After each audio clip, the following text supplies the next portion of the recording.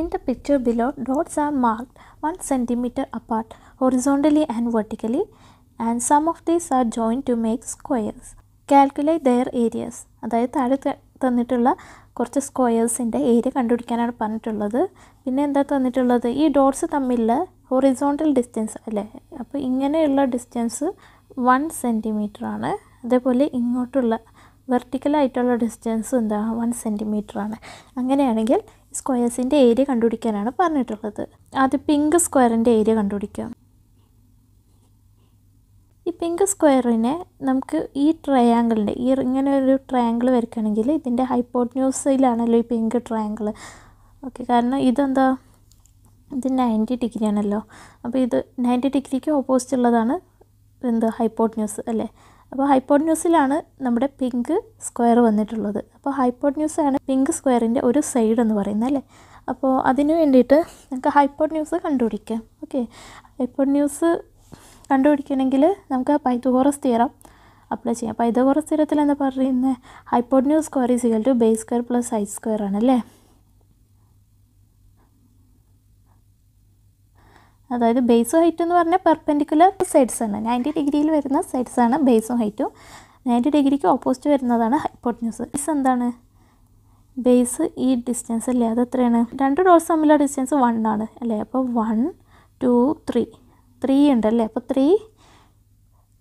3 centimetre ആണ് base അല്ലേ. അപ്പോൾ so this is 3 square plus height എന്ന് പറയുന്നത് ഈ ഡിസ്റ്റൻസ് അല്ലേ, മറ്റ് പെർപെൻഡിക്കുലർ സൈഡാണ്. അത് എത്ര, ഇതുവരെ 1 ഇതുവരെയും 1, അപ്പോൾ 1 + 1 2 ആണല്ലേ. അപ്പോൾ 2 സെൻറ്റിമീറ്റർ ആണിത് ഹൈറ്റ് വരുന്നത് അല്ലേ. അപ്പോൾ 2 സ്ക്വയർ എന്ന് എഴുതാം അല്ലേ. ദാറ്റ് ഈസ് 3 സ്ക്വയർ എന്ന് വെച്ചാൽ 3 × 3 9 ആണ്, പ്ലസ് 2 സ്ക്വയർ എന്ന് വെച്ചാൽ 2 × 2 അത് എത്ര 4 ആണല്ലേ. 9 + 4 എത്രയാണ് 13. അപ്പോൾ ഹൈപ്പോട്ന്യൂസ് സ്ക്വയർ എന്ന് പറയുന്നത് 13 ആണ്. യൂണിറ്റ് എന്താ, സെൻറ്റിമീറ്റർ സ്ക്വയർ ആയിരിക്കും അല്ലേ. അപ്പോൾ ഏരിയ എന്തായിരിക്കും, ഏരിയ ഓഫ് പിങ്ക് സ്ക്വയർ എന്തായിരിക്കും, സൈഡ് ഇൻറ്റു സൈഡ് അല്ലേ.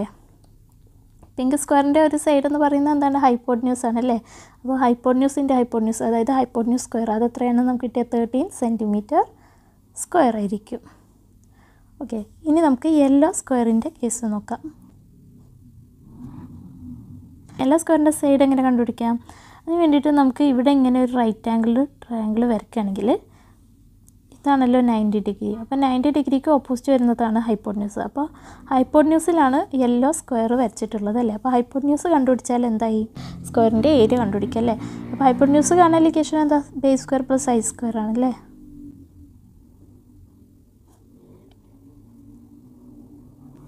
ദാറ്റ് ഈസ് ബേസ് എന്താണ്, ബേസ് ഈ ഡിസ്റ്റൻസ് അത് എത്ര 1 സെൻറ്റിമീറ്റർ, രണ്ട് ഡോട്ട്സ് തമ്മിലുള്ള ഡിസ്റ്റൻസ് 1 സെൻറ്റിമീറ്റർ ആണ്. ഹൈറ്റും എന്താണ്, ഹൈറ്റും ഈ രണ്ട് ഡോട്ട്സ് തമ്മിലുള്ള വെർട്ടിക്കൽ ഡിസ്റ്റൻസ് അല്ലേ, അതും എന്താ 1 സെൻറ്റിമീറ്റർ ആണല്ലേ. So this is 1 square plus 1 square, അതായത് 1 + 1 അത് എത്രയാണ് 2 ആണല്ലേ. യൂണിറ്റ് എന്താ, സെൻറ്റിമീറ്റർ സ്ക്വയർ. അപ്പോൾ ഇതാണ് ഹൈപ്പോട്ന്യൂസ് സ്ക്വയർ. അപ്പോൾ ഏരിയ ഓഫ് യെല്ലോ സ്ക്വയർ എന്തായിരിക്കും, സൈഡ് ഇൻറ്റു സൈഡ് അല്ലേ. സൈഡ് എത്രയാണ്, ഹൈപ്പോട്ന്യൂസ് അല്ലേ. അപ്പോൾ ഹൈപ്പോട്ന്യൂസ് ഇൻറ്റു ഹൈപ്പോട്ന്യൂസ് അത് എത്രയാണ്, ഹൈപ്പോട്ന്യൂസ് സ്ക്വയർ അത് എത്ര നമുക്ക് കിട്ടിയ 2 സെൻറ്റിമീറ്റർ സ്ക്വയർ ആണല്ലേ. ഇനി നമുക്ക് ഈ ബ്ലൂ സ്ക്വയറിൻ്റെ ഏരിയ കണ്ടുപിടിക്കാം. അതിന് വേണ്ടിയിട്ട് നമുക്ക് ഇങ്ങനെ ഒരു റൈറ്റ് ആംഗിൾഡ് ട്രയാങ്കിൾ വരയ്ക്കുകയാണെങ്കിൽ ഈ റൈറ്റ് ആംഗിൾഡ് ട്രയാങ്കിളിൻ്റെ 90 ഡിഗ്രി ഇവിടെയാണ് അല്ലേ. അപ്പോൾ 90 ഡിഗ്രിക്ക് വരുന്ന ഓപ്പോസിറ്റിൽ വരുന്ന സൈഡാണ് ഹൈപ്പോട്ന്യൂസ്. അപ്പോൾ ഹൈപ്പോട്ന്യൂസിലാണ് നമ്മുടെ ബ്ലൂ സ്ക്വയർ വന്നിട്ടുള്ളത്. അപ്പോൾ സ്ക്വയറിൻ്റെ ഏരിയ കാണാൻ ഈ ഹൈപ്പോട്ന്യൂസ് കണ്ടുപിടിച്ചാൽ മതി. ഹൈപ്പോട്ന്യൂസ് കാണാൻ ഇക്വേഷൻ എന്താണ്, hypotenuse square is equal to base square plus height square ആണല്ലേ. ദാറ്റ് ഈസ് ബേസ് എത്രയാണ്, ബേസ് അത് എത്രയാണ് 1 സെൻറ്റിമീറ്റർ ആണ്, രണ്ട് ഡോട്ട്സ് തമ്മിലുള്ള ഡിസ്റ്റൻസ്. ഹൈറ്റ് എത്രയാണ്, ഈ ഡിസ്റ്റൻസ് അല്ലേ. അപ്പോൾ ഇവിടെ വരെ 1 ഇവിടെ വരെ 1, അപ്പോൾ 1 + 1 2 സെൻറ്റിമീറ്റർ ആണ് ഹൈറ്റ് അല്ലേ. So this is 1 square plus 2 square, that is 1 + 2 square വെച്ചാൽ 4 ആണല്ലേ.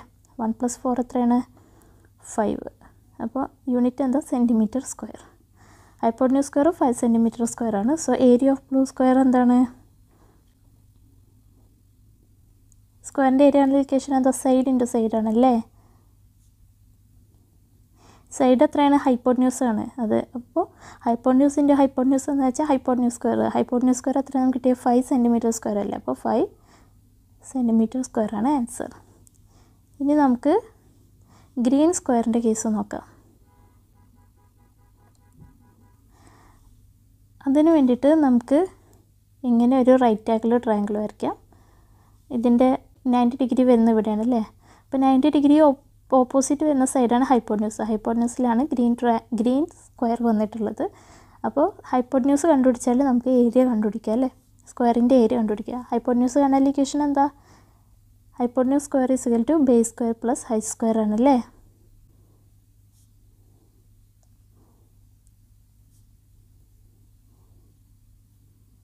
ദാറ്റ് ഈസ് ബേസ് എത്രയാണ്?